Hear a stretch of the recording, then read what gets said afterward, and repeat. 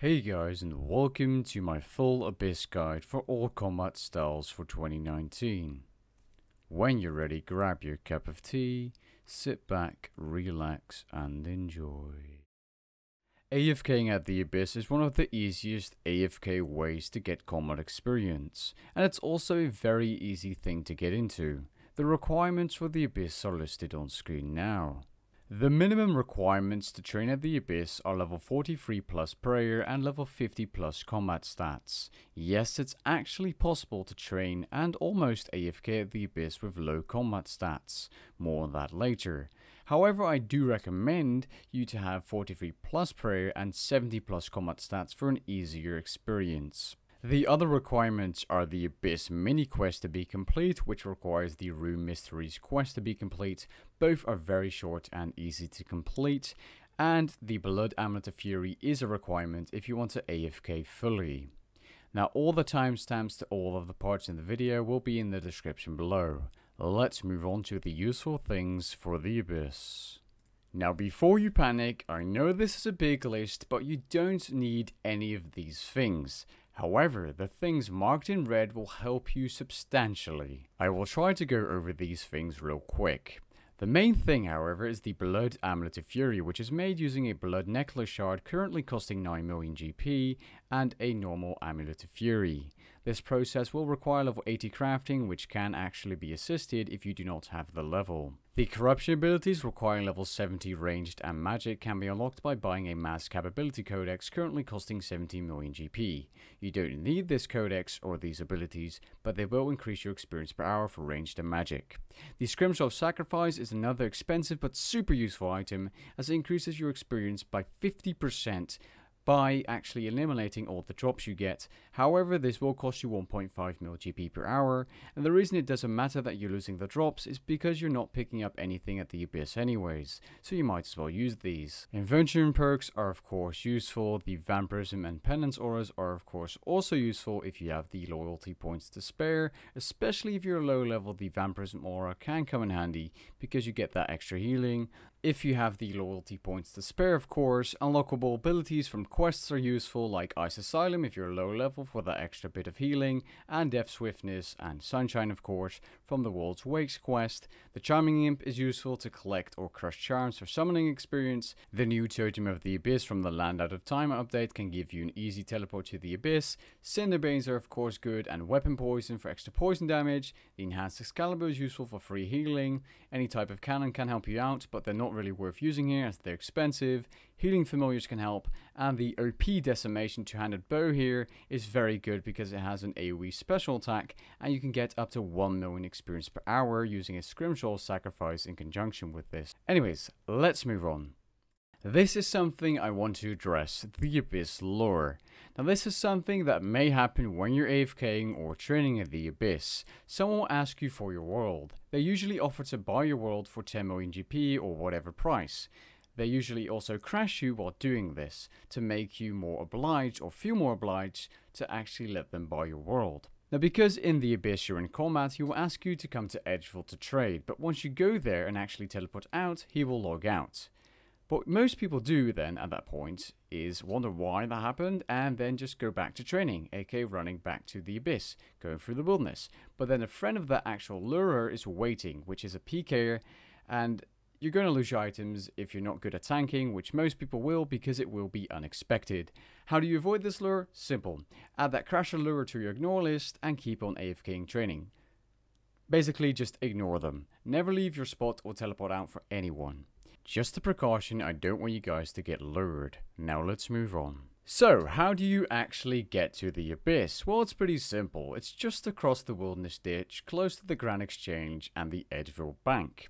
Check for PKs before crossing the ditch in case there are any waiting already. Now just because you can't see an actual PKer from the ditch doesn't mean there isn't one waiting deeper in the wilderness to teleblock and stun you. This is why once you cross the ditch halfway through when walking to the Zamorak Wizard to teleport, you want to use the anticipation ability to not get stunned if you indeed do end up getting attacked, and always pray magic just in case. Once you have teleported, you are safe inside the Abyss. If you do end up seeing a PK early on, I recommend hopping a world, turning off your PM and leaving your clan chat channel temporarily just because they might be going inside and guessing to see what world you are.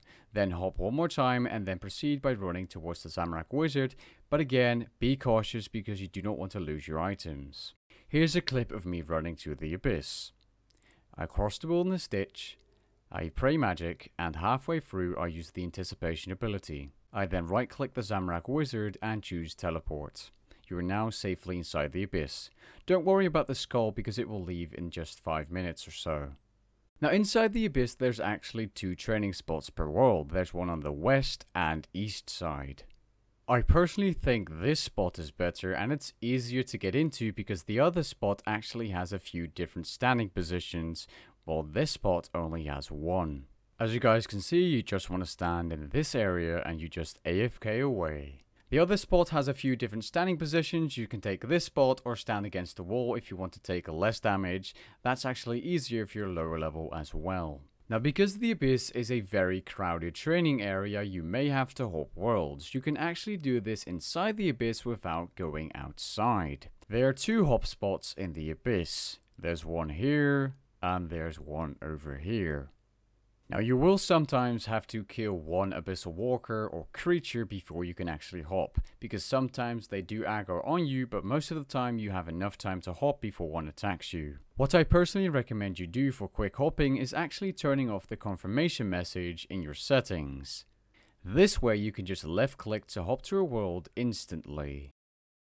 Now when training in the Abyss, every 10 minutes the monsters will stop attacking you. To reset the aggression, what you have to do is run around the ring until they re-attack you, and then you can move back to your training spot. Now let's move on to the gear setups for Abyss training. Again, if you want to skip to any part of the video, check the description below for timestamps.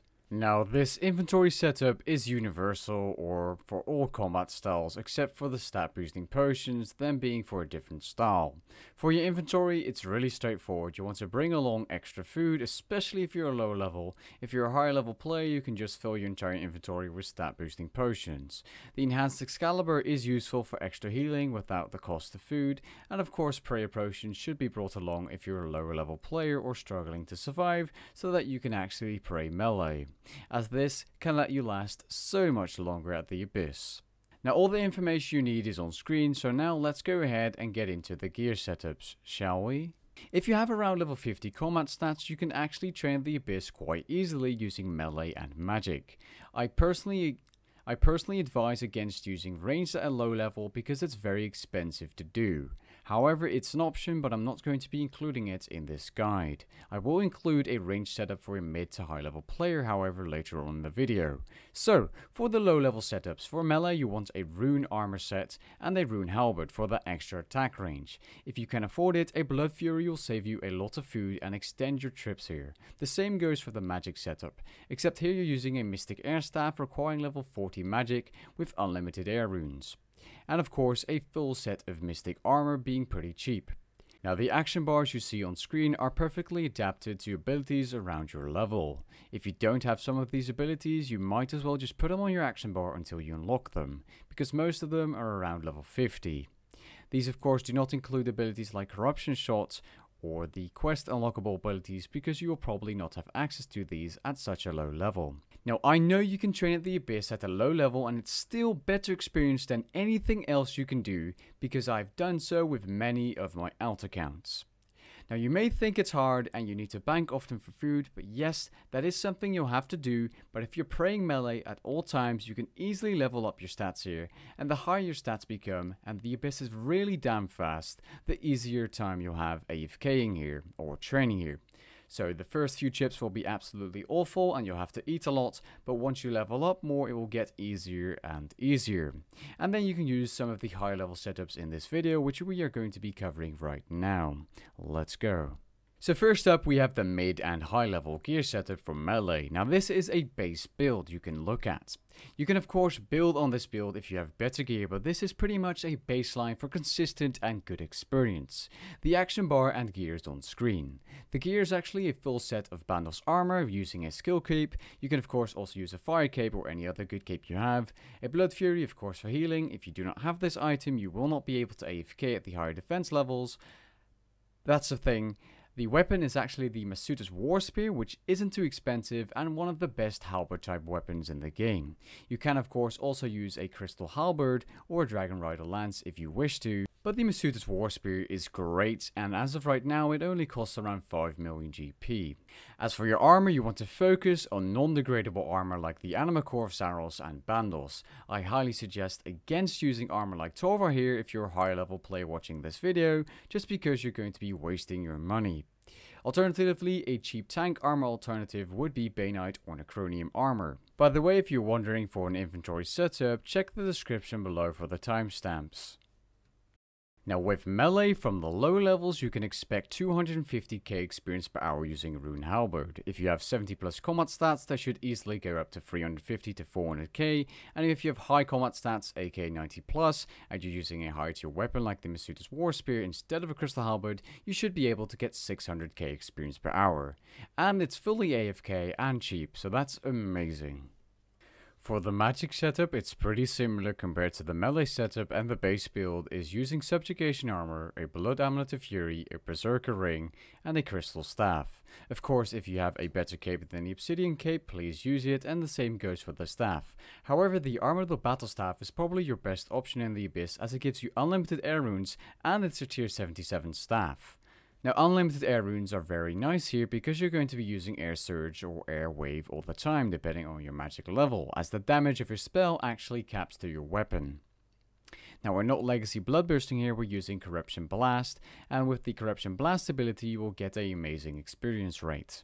I personally recommend against using a Noxious staff here because it's just a waste of money because the repair costs are going to be extremely expensive. Without the corruption ability, you should be able to get 300k magic experience per hour here. However, using the corruption blast ability, you're able to get 450 to 555k experience per hour in magic. And in case you're training invention at the same time, you should be able to level up a weapon to level 10 in around 100 minutes, or 1 hour and 40 minutes.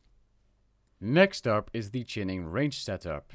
Now there's actually a cheaper way of training here than chinning because, as we may already know, chinning is very expensive. However, chinning is the fastest way to train at the Abyss. For your main hand weapon you want either red or grey chinchompas, but I recommend going with grey chinchompas because they're so much cheaper and they will not lack experience per hour that much. As for your offhand, use the best offhand you have. I recommend using a crystal chakram though because it's a very cheap offhand.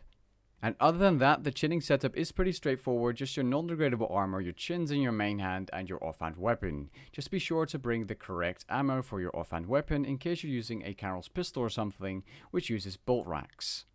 Now for those of you that don't know what chinning is, if you're using chins as your main hand weapon, all of your abilities will now be AoE hits. Meaning if you use any ability, for example Binding Shot, it will actually target multiple targets, which is amazing for experience per hour. So yeah, if you're using that exact bar, you're going to be getting a ton of experience gains. And again, remember, if you're using a Scrimshaw of Sacrifice, you are able to get 50% more than the actual experience rate that's on screen now. If you're very low level, you can gain around 300k experience per hour at the Abyss. If you have the corruption ability and you're using chinchompas, you can get up to 650 and even 700k experience per hour in ranged. That's insanely high, however the cost will be a bit high as well as you're using chinchompas. You use around 700 per hour I believe if you're fully AFKing. If you're not AFKing, you of course use less. But it's going to cost you money, and in the long run it will be expensive. However, if it's just for level 99 ranged and not 120, you should be fine. And the cost should still be a lot lower than skills like Prayer or Herblore. And here's the cheaper way of training ranged at the Abyss using a two-handed bow and the corruption shot ability. This will in the long run, especially for something like 120, save you a lot of money on chins. However, it is of course slower. The Decimation Bow is actually the best weapon to use here, as it has a special ability which makes all your attacks AoE attacks, much like Chinchompas, for a few seconds. I recommend using this bow over any other bow if you're not AFKing. However, if you're AFKing, it doesn't really matter. You should be able to get around 400k experience per hour at a high range level using something like a Silent Bow or Royal Crossbow, which are both 280. If you're a lower level in ranged, you will get a bit less experience per hour in ranged, but with a Crystal Bow or something, you should be fine. If you're wondering what the first ability on the action bar is, it's Death Swiftness, unlocked from the World's Wakes quest. If you're level 70 ranged and defense, and you're using a Black Salamander or Crystal Bow, both being tier 70 ranged weapons, you are able to get 300k experience per hour here. This goes up to 450k experience per hour at the higher levels, fully AFK. Now if you're using the Decimation two-handed bow and you're using the AoE ability as often as you can actually get the same experience rate as Chinchompas, being around 650 to 700k ranged experience per hour. However, this will not be AFK, and the Decimation is currently not a cheap bow. If you guys have any questions whatsoever, drop them down in the comments below. I'll actually leave a link to a variety of useful videos for you guys to check out if you don't understand everything I mentioned in this guide, like the unlockable abilities or how to get the enhanced Excalibur and stuff like that. And with that being said, I hope you guys enjoyed this guide, because this is the end of my full Abyss guide. If you found this video helpful, please leave a like down below, as it took me quite a lot of effort to create this guide. If you want more guides, just hit that subscribe button and you'll be notified of any new videos that I will drop. If you want some RuneScape mini guides, I also have a second channel you can subscribe to if you are interested, which I'll leave in the description below as well. Catch you guys later. Peace.